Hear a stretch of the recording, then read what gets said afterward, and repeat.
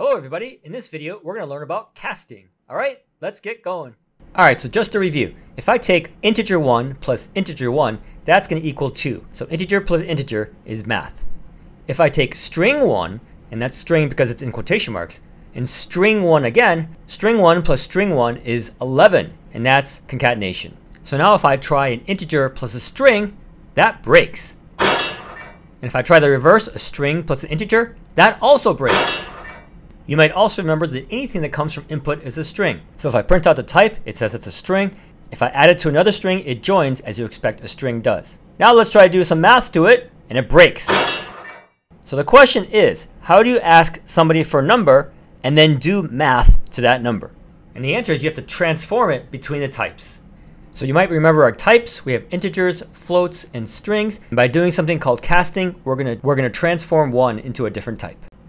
So here's how it works. It's called casting. If you want to convert something to an integer, it looks like this. Int is the command. You need the parentheses. And whatever's inside the parentheses is what you're converting to an integer. In this example, I put a variable inside the parentheses. There are similar commands for str, which converts to a string, and float, which converts to a float. And again, a float is a number with a decimal point.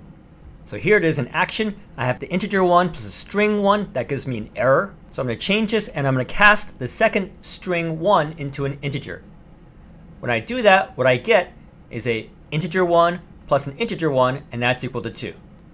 This also works if I cast that string 1 into a float. So that gives me 1 plus 1.0, which is 2.0.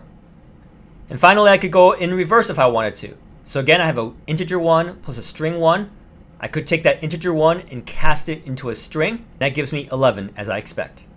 Casting is not permanent, and hopefully this example shows you how. So I have the variable number equals to 1. So that I can add it to a string 1, I cast it to a string. I print it out and I get 11 as I expect.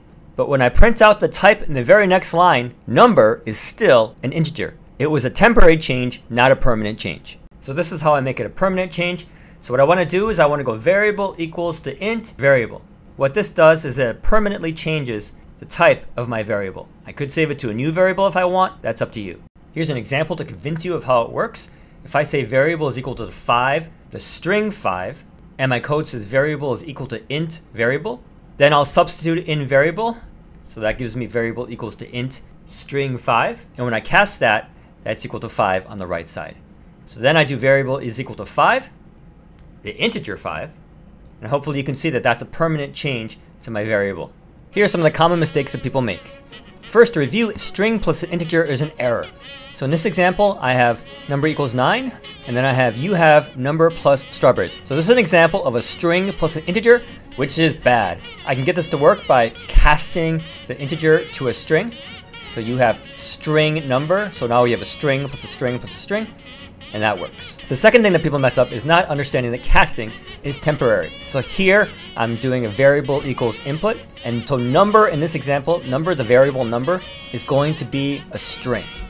So in line 2, I think I'm casting it to an integer, so that in line 3 I can do math to it, but it breaks. It breaks because in line 3, number is still a string.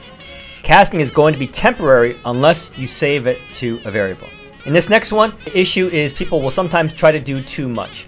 So if I want to, I can use an input and cast it right away, and so that I have an integer or float right away in one line. This is not something I recommend that you do. I recommend that you do 2 lines. One is the input, and the second line is the casting, saving it to a variable. When you're starting out, I recommend that you do one thing in one line. And the last one is that people will just try to cast things that do not make any sense. So in this example, I'm trying to cast strawberries are yummy to a float. That makes no sense. Strawberries are yummy is like words. You can't transform words into numbers. So you see the error here, it basically tells you what's going on, that you can't do this sort of casting. And it's the same error if I do int blah blah. Here's where I go over the lab solutions. You should pause the video and try these all out. But if you can't get it for some reason, I'm going over the solutions right now. So in this first one, we need to print a one-line statement that prints out Muhammad lives with this many roommates. This right here is the relevant example code. I'm actually going to copy and paste it right in. It's going to want to print out Muhammad lives with this many roommates. And the trick here is num roommates is an integer. So if I just put num roommates in there, it will crash. So I have to cast to a string. String plus a string is happy, and when I run it, it works. Next one, casting 2. The idea here is casting is temporary, and if I want to make it permanent, I need to save it back to a variable. So here I'm not supposed to change any of this code. I need to add just one line of code. The relevant code is there. And actually I think I can just straight up copy and paste it exactly in.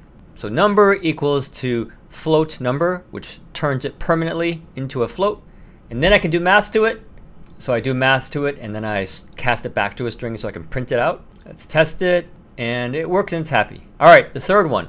So this is casting debugging 1. Something is wrong with this one. Hopefully by now it's super obvious. Number is an integer, so I need to cast number into a string. Then I'll have string plus string, and it's happy. And on the last one, this is something that messes people up sometimes. Whenever it comes from an input, it is automatically a string. So kilos right now is a string. If I want to do math to kilos though, kilos needs to be a float. So I'm going to cast kilos into float with float parentheses kilos, and if I do that, it works. I could also make this change permanent, so kilos equals to float kilos. That's another way to do it. They're both fine in this instance. Alright, so that's pretty much it.